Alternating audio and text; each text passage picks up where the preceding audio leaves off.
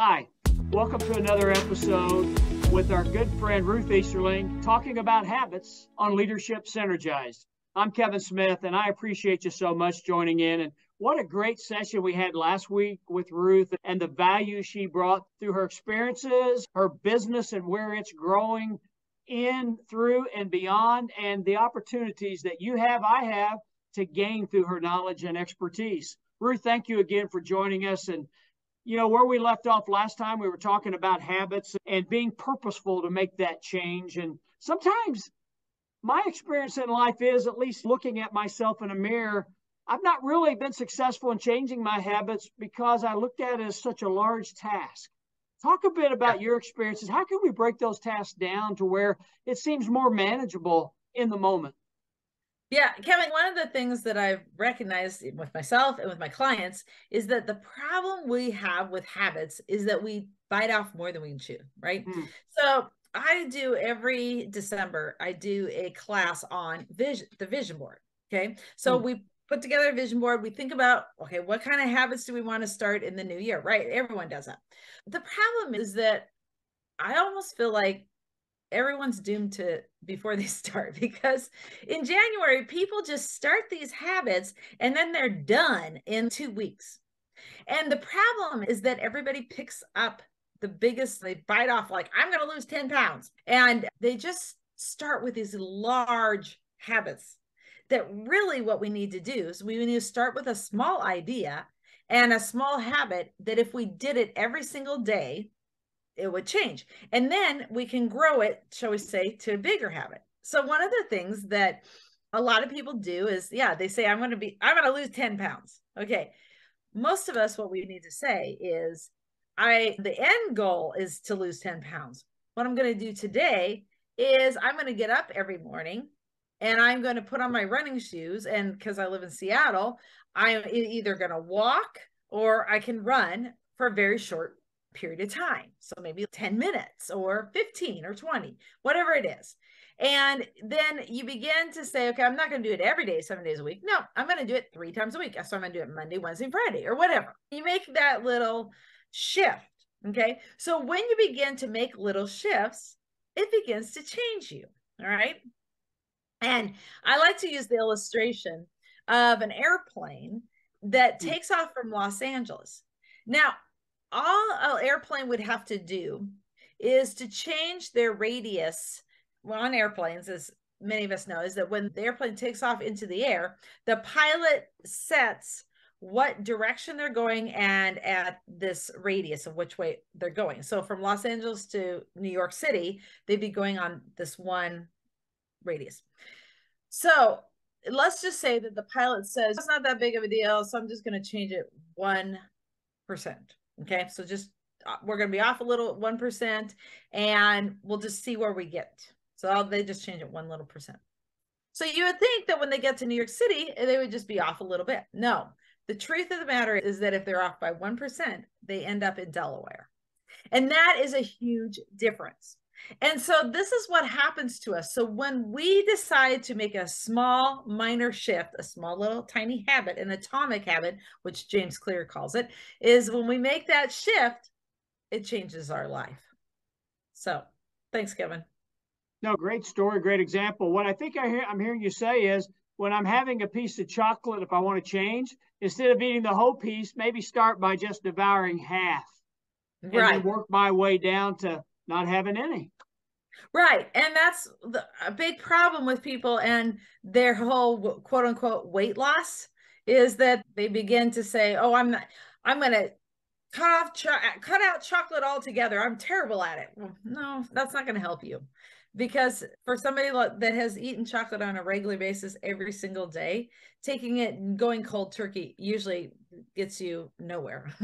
So let's build on that a little bit. My next question, and it jumped out right there with your example, is the environment we're in, the environment we put ourselves in, we surround ourselves with, plays such a key part in our ability to identify the habits we need to change or want to change, and then a plan to go forward with that piece. Talk about your experience with the environment. Yeah, So one of the things that I know, like when it comes to food, and Kevin and I have talked about this often, is that if you decide, okay, I'm going to quit eating junk food. Okay. Now you can't actually do that if you tell yourself, I'm not going to McDonald's on my way home from work. Right. And for a lot of people, that actually can work. So that can be like a small habit that you change and you can actually do it. One of the other things that you can do is to change your environment where you don't buy chips or you don't buy pop. I know that for myself, that makes a huge difference for me because I know that sometimes I get into this habit of drinking Diet Coke and it's a really bad habit. It's like, why do I do that every summer? I just like go out and buy Diet Coke. It's like, oh, it's summer. It's time for my Diet Coke, right? And it's like, no, I don't need to do that. But one of the things that I can do is just not buy it. And then I won't drink it. So change your environment. You can change your life. Thank you, Ruth. Ruth, through your experience, what would you say the top two or three obstacles are to allow us to develop poorer habits maybe than what we ever intended? Said another way, why do we go on the poorer habit side at times as humans and as leaders? Well, I think one of the things is that my nature, we all are kind of negative. And so we all also are very lazy. That's not, none of us are exempt from this. Okay. It's just our nature is to try to do things the easiest way possible. And so when, by default, we're just going to do that. And it's not because we're horrible people, but we all do it. And so no one's exempt. But what we do is that the first thing that we want to do is the easiest thing. And so I find this over and over again is that when people start to try to change some habits that they're doing or add habits, right? You don't always have to do negative ones, right? The best is to try to add good things into your life. Is that when they try and do that, it becomes hard. And so the best thing to do when it becomes hard is just face it forward, keep your head down and go for it, right? Just like they tell you in athletic stuff. Unfortunately, what we do is we go, I can't do it. I'm lazy or whatever excuse we have. And then we quit. Well, sometimes to your point, we see, and I know we see that we have so much on our plate. We've allowed to get to our plate. Now, we've talked in the earlier episode about how can we keep the main thing and not allow so many different things to get there type of aspect, which is very important. But sometimes you just kind of feel overwhelmed with life as well, right? So we may take a shortcut. I know I have. Yeah, we do. And I think that's where we have to continue to prioritize our habits. Okay, so one of the things that I highly recommend to all of my clients is that they have a day timer or some way to mark what they're doing. They can use a journal, day timer, whatever.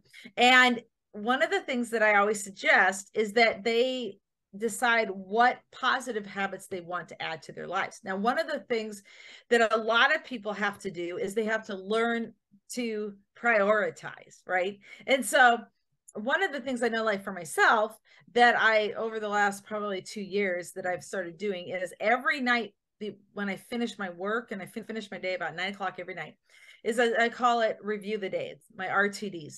And so at 9 o'clock at night, I sit down with my journal and I begin to think through the habits that I have and the other things that I did in the day. And I assess my day. And so one of the things that I always recommend to people is that you have some kind of a way to write out what's going on. You can use your computer, you can use your phone, but I like pen and paper. So I just do better with pen and paper. And so I have a journal and I write out what I've done for the day and how did it go. And so that is a habit that I have developed. And so with my clients, I always recommend that they write out what habits they want to add to their life, put it in their day timer, and schedule it so that they do it. Ruth, the word you used in one of our earlier segments, I think the first episode last week, was around taking habits and turning into routine. Some individuals I know will say, I don't want to be a routine person. That's too boring in life. Expand a little bit, because I think I clearly understand when you say routine, you're not talking about the boredom piece. It's about focusing again on a habit that helps you along your path of purpose. Yeah, I'm glad you said that, Kevin, because a lot of our personality goes into this. Now, I am on a DISC personality profile, I am an I. Now there's a DISC. I love people. And I do not like the same thing the same way every day. Okay. So if you look at my calendar, you will know I do not do the same thing the same way every day. Although I just told you a habit that I do. I do have these routines and these habits that I do, but they're not the same.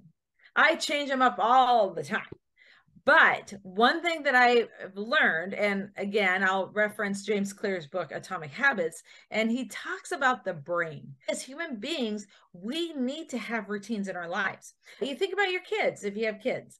When we go back to school, I love September. I always love September because guess what? We go back to routine. And if we go to routine, my kids do better. I do better. Why? Because routine means we get up the same time every day. We go to school. We have lunch and dinner. We have the same kind of routine every single day. Now, like at my house, do we do it every single thing the same exact way? No, never. Every day looks a little bit different. But that routine keeps us going. And so as human beings, we need routine, right? Does that mean it has to be exactly the same? Nope. But there needs to be something because our brain needs routine. And when we begin to have this routine in our lives, then we can begin to, in a sense, multitask. And I don't want to mean like now we can do 20 more things at a time better. But what begins to happen is that we are able to transition and we can do one thing over here. And then the other thing we can continue to do another thing over here, if that makes sense.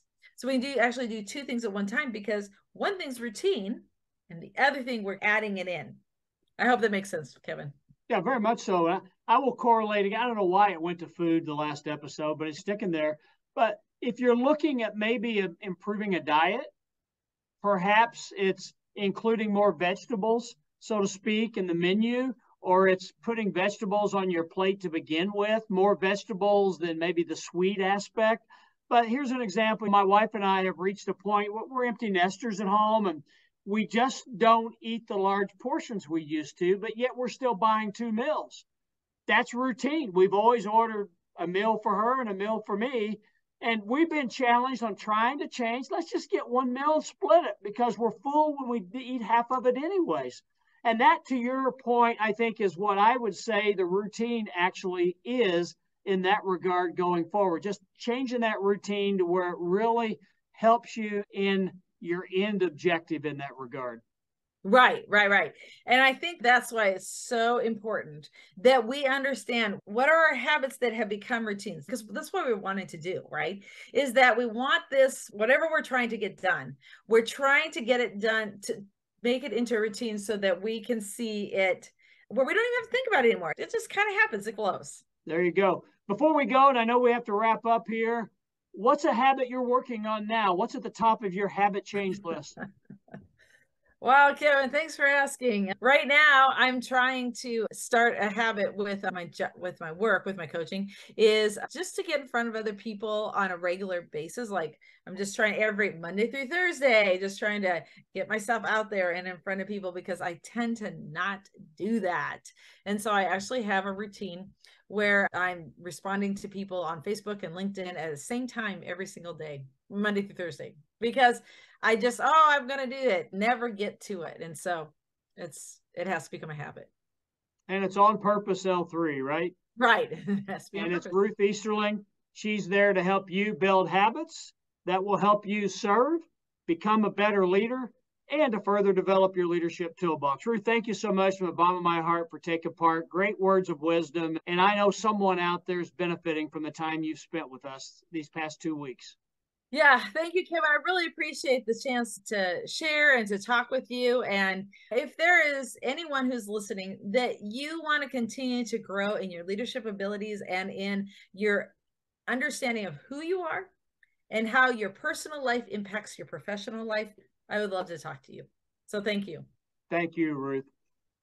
This has been another episode of Leadership Synergized. Hopefully you've picked up something that will help you in the habit area.